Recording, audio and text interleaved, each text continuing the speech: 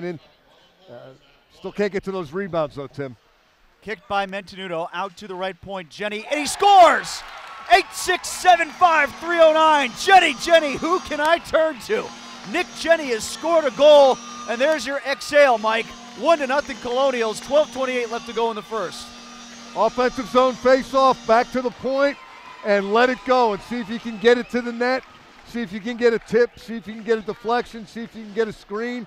That time Jenny gets a goal. Mentenuto kicks it back to Jenny, takes a walk off the boards to give himself an angle, and I think that's going to be his goal. There was a little bit of traffic in front, but that one didn't get blocked. It didn't get tipped wide. It didn't get caught by the goaltender. It's in the back of the net. RMU leads 1-0. Been having, and everybody has to come out of the zone, and the Colonials will now change behind the play. Turn over to Kramer, though. Walks in, shot saved by Radomski. Golden opportunity. Oh, shot off the knob of the stick. Clean face-off win and a good slap shot from Jake Coleman. But a save by Radomski, and now an elbowing penalty. Yeah, I think Coleman's going to go. And can't tell who's the most upset there. Darrow was going after somebody. Ferguson was the one who absorbed the hit. And I'm trying to take a look here, Mike. Now we got the reverse angle to see what they saw. It was Ferguson who took the hit, and he got plowed by Coleman. I think it's boarding.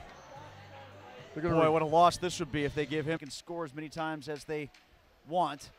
Kessel down beneath the goal line, pass, shot, great save by Kapellmaster. Oh, you can hear the thud of the pad all the way up here as a clean pass hit Connor Jean right on the tape. He fired, and Kapellmaster was true. Oh, just brilliant. Logan Ferguson to Kapellmaster's right between the goal line and the face-off circle, and he fired that puck across and found Connor Jean, a one-timer, but Justin Kapellmaster made some space as he pirouettes around. Under a minute left to go on the power play for Robert Morris. Shot save, does not get through.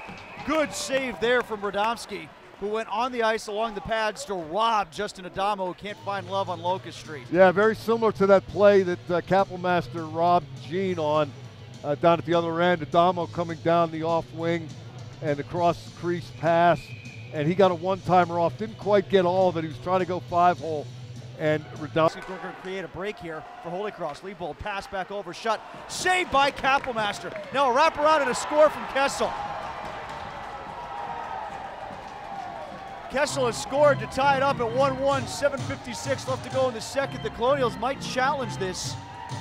There was definitely a check from behind that caused this whole break to happen in the first place with no call. Yeah, the bench was screaming about it. Daniel Mentenuto talking with one of the referees now, and a 3-on-2 developed after that non-call on the check from behind. Kapellmaster made the initial save.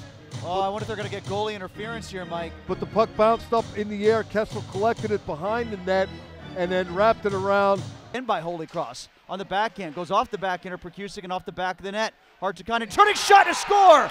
We heart Hartikainen, and we're playing on Sunday night. Extended zone opportunity, and Mike called the shot.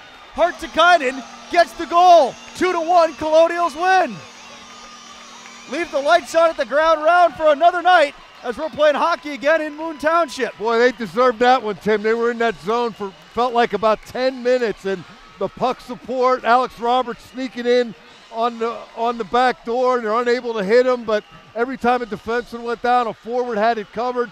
Great work by Mentenuto, great work by Perkusic. Everybody staying with it, keeping at it, and finally Hartikainen